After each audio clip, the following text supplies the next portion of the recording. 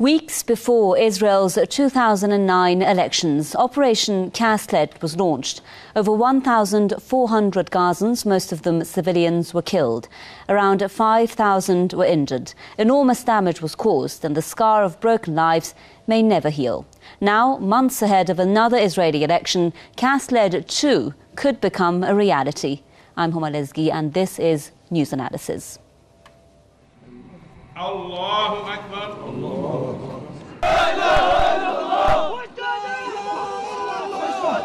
These three Palestinian kids are the latest victims of an Israeli airstrike on Gaza amid escalating attacks by the Israeli military. In the past several days, at least 6 Palestinians have been killed in such attacks and scores of others wounded. In retaliation, Palestinian fighters have fired rockets and mortars into Israel that have mostly hit open fields and left no injuries. The rising tensions come as the talk of a new war against Gaza has been dominant in Israeli media.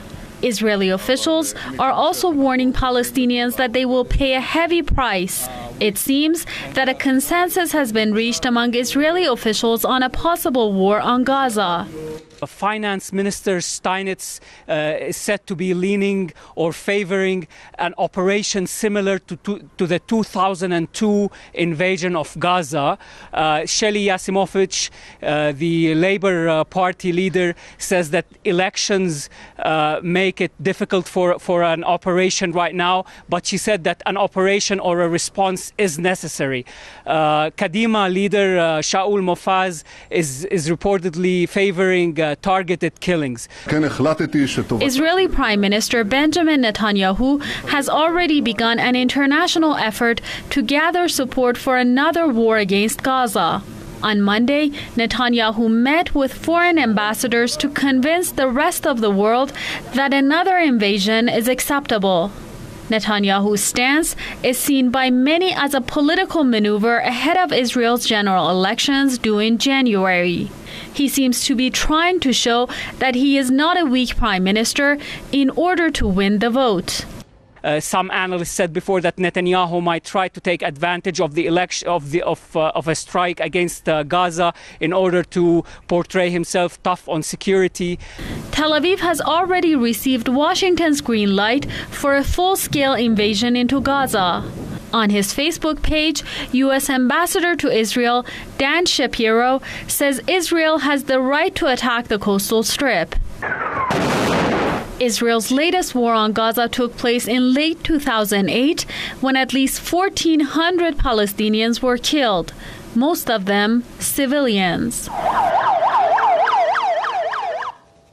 Well, joining me now live from Gaza is A.D. Mermak, human rights activist. Also with us live from Florida, historian and political commentator Mr. Daniel Pipes. And with us from London, peace activist and former U.S. Marine Kenneth O'Keefe. Thank you very much, gentlemen, for being on this edition of News Analysis. My first question to our guest in Gaza. A.D., you're in Gaza. Give us a sense of the humanitarian situation there right now as we're hearing of Israel stepping up its attacks on the Strip and, of course, threatening to wage another war on the besieged territory.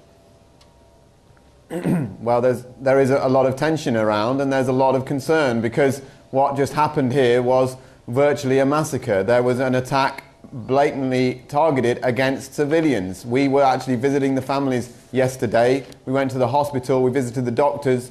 These were all civilians. There were 4 civilians that were killed, 2 while they were playing football. 16 and 17-year-old Mohammed Harara, Ahmed Harara, and then there was a gathering here. This was in Shejair in eastern Gaza, and during the gathering they then bombed the people that were gathering, who were grieving the 2 children that had been killed, and Ahmed al-Dirdisawi and Matar Abu al-Atta were killed. Then all together in that situation, it sounded like a scene from the attacks on Gaza before that killed 332 children in 3 weeks and 1,400 people. And there were 38 injured altogether in the attack on Shejair, all civilians. This was a targeted attack against civilians. They decided this. And of course, the initial attack was on Thursday against a 13-year-old boy, Ahmed Abu Daqqa.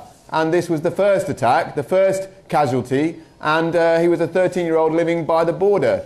These are crimes. These are already crimes, and they're already talking about an escalation of more mass crimes in the Gaza Strip. And this is where the people around the world have to act now. So that, is it going to be 1,400 killed next time? Is it going to be 2,000? Is it going to be 3,000? Is it going to be 500 kids? Which kids are going to die tomorrow because of these attacks? This is the major concern now in Gaza Strip, and it's a major concern for the world. Yeah, well, Benjamin Netanyahu, he's warned that Israel is, quote, prepared to escalate its response.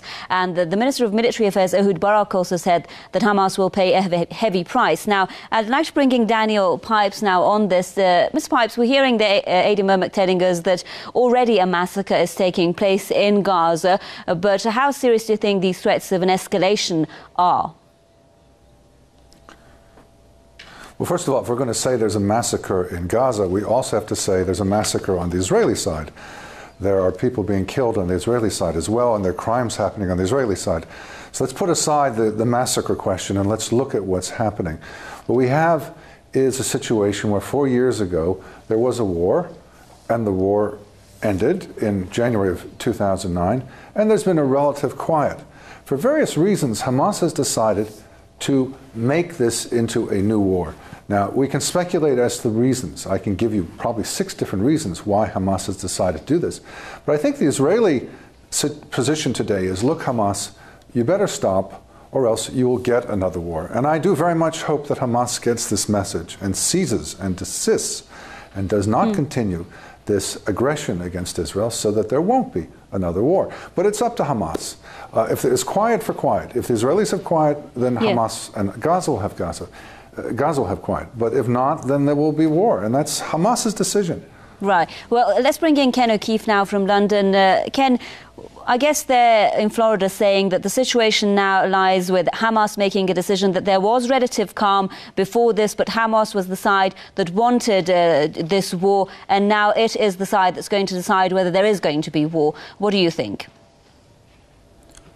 Well, I can't even remember all the lies that were just said by Mr. Pipes in Florida. First off, there is no massacre in Israel. What massacre are you talking about? If we talk about the 4th largest military in the world, which has the latest high-tech weapons, going against a relatively defenseless population which has nothing more than glorified fireworks in the form of these unguided rockets, which have killed less than 10 people over the last many years, how is it possible that this man can get away with saying that there's a massacre on the Israeli side? There is no massacre on the Israeli side. There is nothing but continuing crimes against humanity and war crimes committed by the Israelis against a defenseless population which includes over 800,000 children in Gaza. It is absolutely absurd that these arguments can continue and that a man like this can even speak these words. Absolutely disgraceful. The fact is that this all originates because of the original crime of the Palestinians' land being stolen by the Israelis, by the UN declaration, which provided land to less than 15% of the population, and then ultimately gifted Israel with a land that did not exist in their right. They have no right to this land whatsoever. That is the original crime, and it's because of that crime that we see a retaliation to this very day. Well, back to Gaza now. Adi Mermak, we're hearing the remarks being said there by, I guess, as someone who's been in Gaza yourself, you're seeing things on the ground there. What basically led to this situation of Israel saying that it's going to go ahead with a full-scale war if it has to? Who should be termed as responsible for this, or what were the conditions that led to this situation? The conditions are quite clear, and there was an attack by Israel. There was an initial attack, and again they killed Ahmed Abu Daqqa. The response, of course, is these homemade rockets that are fired that actually have only killed about 30 people in 10 years. Now, these are, I don't endorse killing anybody, and no one should be murdered, but 30 people compared to the thousands and thousands of Palestinians that have been killed.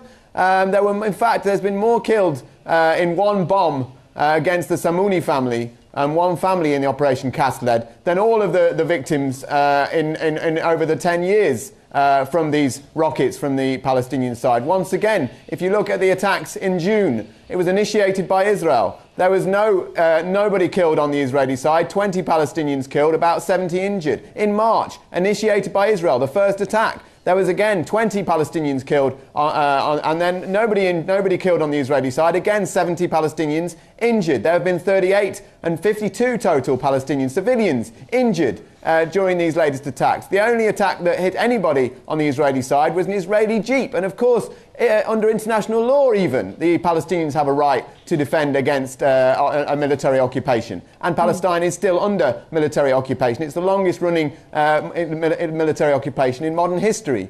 And so this is just fictitious nonsense. And not only has it happened again where Israel has initiated the attacks, Israel does probably want a war because they're always wanting to attack its neighbours around them. They've invaded endless countries throughout their creation. And they are also just about to embark on an election campaign. And of course, if they're at war, then it helps enormously to gain people support for that, especially with the propaganda like Daniel Pipes is pumping out. Yeah, right. We'll come to the question of why it is or it is not going to make that decision. But first, let's go back to Daniel Pipes. I'd like to get your reaction, Mr. Pipes, to the remarks by our London guest. He said that there is no massacre in Israel. And also, A.D. Mermak, they're telling us that there wasn't basically what you said, relative calm before this, but we have been seeing a large number of Palestinians being killed, but no casualties coming from the attacks that have been launched by Hamas. And basically the question of all this stemming, as Ken O'Keefe said there, from the illegal occupation.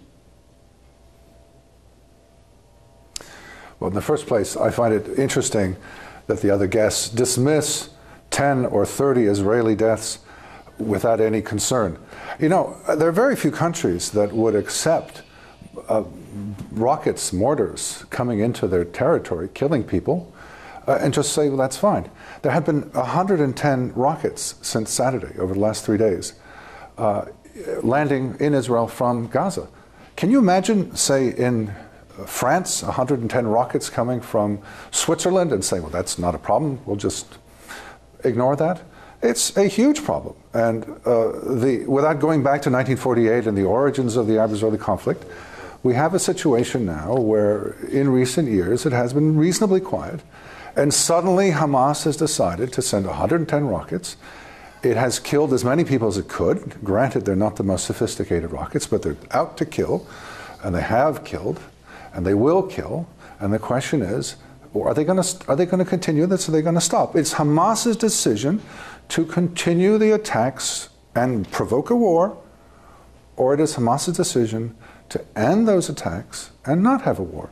And one can hear all sorts of names and dates and history, but it comes down to a simple fact that Hamas has a decision. Now, I think Hamas is likely to continue with this, and I think there are many reasons for this. In the first place, Hamas has rivals in Gaza, and it feels impelled to use force. Secondly, the negotiations possibly between the Palestinian Authority and Israel.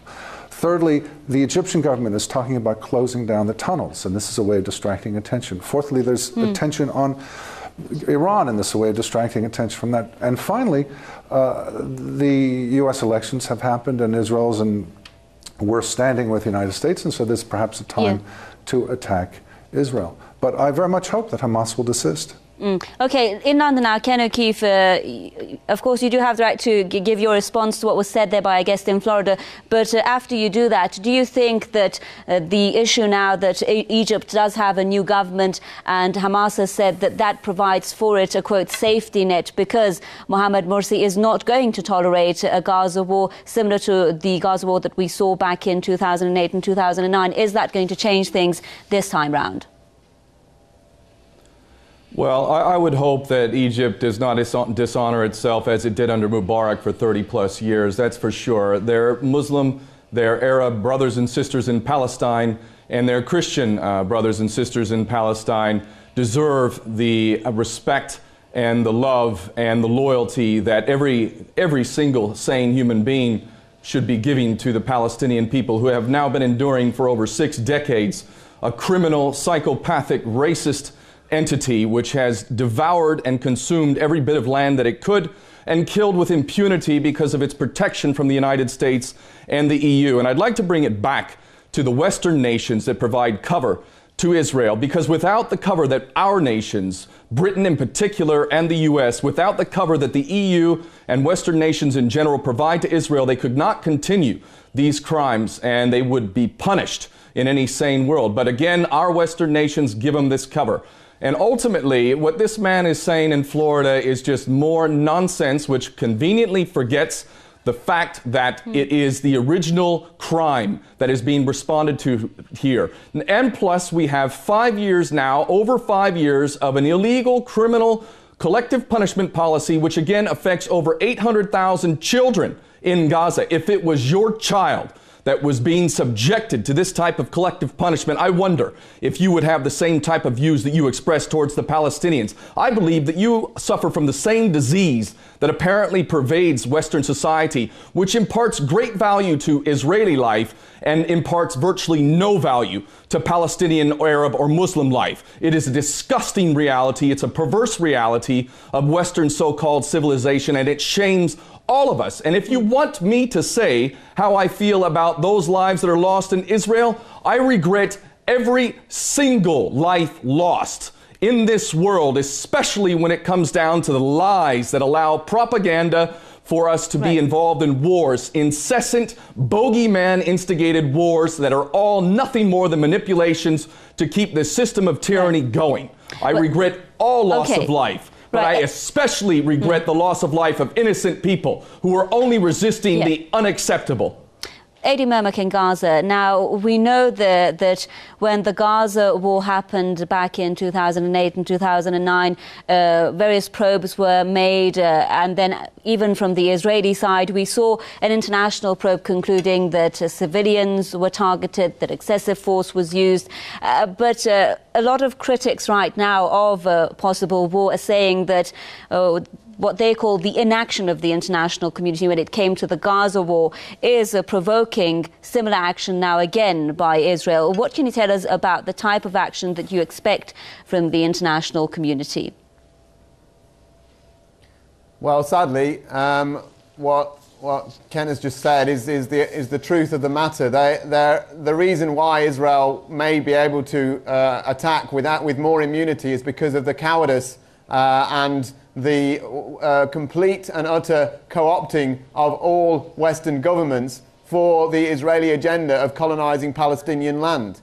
The settlements have increased to 600,000 now. They're all illegal by international law. Everybody's just sat and watched. The European Union has continued to fund Israel, and America funds $3 billion to $6 billion a year for this criminal enterprise to take place. So I don't expect too much from international governments, but I do hope that things have changed somewhat. Some Israelis are saying that soon Israel will be isolated because people on the ground are actually starting to wake up and starting to act, and civil society is beginning to say we can't have anything to do with a country that is being perpetuated by an apartheid system against Palestinians and has came about through ethnic cleansing. So I do really hope that there will be a response. The United Nations had the report, the Goldstone report, which did say that Israel had committed crimes against humanity and war crimes. However, this was not acted upon, and this is why Israel will be able to commit more murder over the next few days. And I wonder which civilians now are sleeping in their beds or playing football or having dinner now who will tomorrow or the next day be losing their lives. These are crimes initiated by Israel, and I'm disgusted that Daniel Pipes has not even had any sense to give any time to the initial victims, the civilian victims that began every single cycle of violence that's happened. Not to mention the cast-lead attacks. CNN even reported that Israel was the first to break the ceasefire that had been going on for 3 months, that started the round of violence, that began the attacks that have always ended up with mass murder on the Palestinian side. Right, Daniel Pipes, a lot said about how the international community is responding to the Israeli actions. First of all, we've got the Gaza siege, which is considered as crippling for the economy of civilians, is considered as collective punishment. We've got also the issue of settlements. We've even heard the United Nations and America pressing Israel to stop the illegal settlements. Catherine Ashton recently said that she was against them. But the thing is, there is those who are criticizing the international response response is saying there is not enough action. For instance, what happened to the allegations of war crimes, the use of phosphorus bombs, etc., that were used during the Gaza war? What's your response? Well, we've heard a great deal about 1948, about Israeli towns in the West Bank, about various ordnance, but the issue today is what's before us. That since Saturday there are 110 rockets that have been sent into Israel. It's not about a larger question, it's about that. Now, your other guests have called Israel racist and psychopathic and criminal and so forth. It's a very interesting description of a country that is a modern liberal state, democratic, law-abiding. Of course it has its problems. What country doesn't? What person doesn't? It's no angel. They make mistakes. They do wrong things. But in Gaza, you have a terrorist organization in charge, a full-fledged terrorist organization with a history going back over 20 years of terrorism that is dedicated to fulfilling a terrorist vow. And Hamas is the innocent and Israel is a psychopathic, racist, criminal state. Something wrong with these people. They don't understand the world as it works. No, I give an automatic favor to the democratic state, to the law-abiding state, to the modern state. And that's what Israel is here. Okay. And I give very little credence and very little rope to a terrorist state, which is what Hamas in Gaza is. Okay, we're running out of time. I'd just like to get the reactions now. Ken O'Keefe, I guess they're in Florida saying that Hamas is a terrorist entity in Gaza, and we're seeing Israel confronting a terrorist state. What's your response? More ridiculous statements from this man in Florida. Nelson Mandela was a terrorist of his day, so declared by Margaret Thatcher and Ronald Reagan.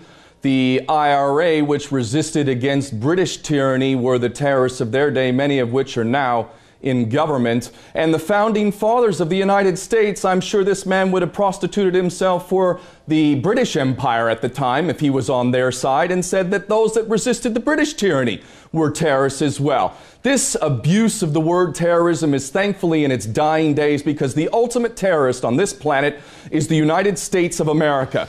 For its 1 to 2 million dead in Iraq, millions of orphans, millions of refugees, an ongoing war in Afghanistan and Pakistan where we destroy the lives of civilians and children daily. How dare we in the West even think to point the finger at anyone else and call them a terrorist? Absolutely ridiculous, and thank God that more and more people, especially young people, are seeing through these bogus arguments and seeing the truth for what it is. It's this man in Florida and the dupes who follow his logic that cannot see the world for what it is, and thankfully that day is dying. We will have justice in this world. Palestine will be free. Make no mistake about it.